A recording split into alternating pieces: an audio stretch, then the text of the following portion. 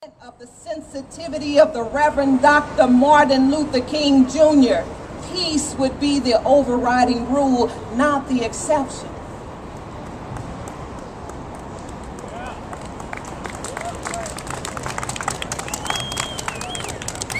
We have become a violent people.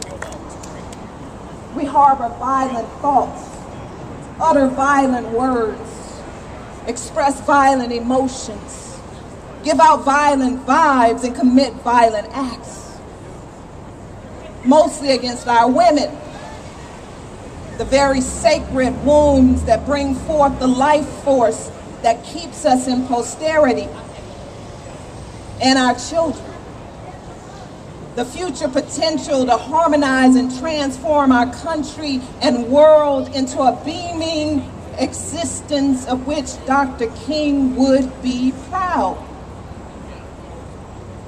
The wars we are still fighting today didn't begin over there.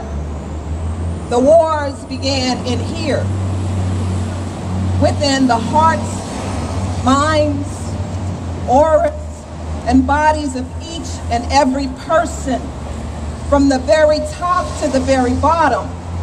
We are at war with ourselves, and that inner war is spilling over into the trenches of our relationships, homes, communities, countries, and planet. Now we are at war with the world. In uncertain times like the ones we are currently facing, we like to lift our eyes to the top, perch our mouths and say, "Fix it," and open our hands to catch the downpouring solution.